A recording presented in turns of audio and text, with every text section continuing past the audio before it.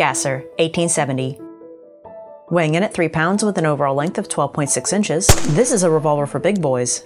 Starting out, we're loading through a very simple gate. It takes 6 rounds of what are basically 11mm Vernal carbine cartridges, minus some powder. A full load is not something I'd recommend today with these old iron frame open top revolvers. She's got a good bit of weight to her, but balances surprisingly well. That dang hammer and trigger though, they're both unreasonably heavy. At least the pull is smooth.